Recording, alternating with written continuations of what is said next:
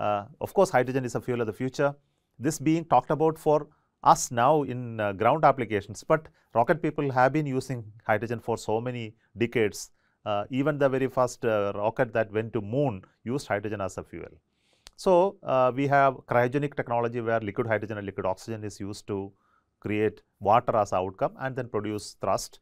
And in rocket propulsion technology, chemical rocket propulsion, use of hydrogen and oxygen is considered as one of the most efficient propulsion system. The cryogenic propulsion system, which gives almost 450 second ISP, the specific impulse, that is a thrust per unit mass flow of the propellants, and no other fuel combination can give this.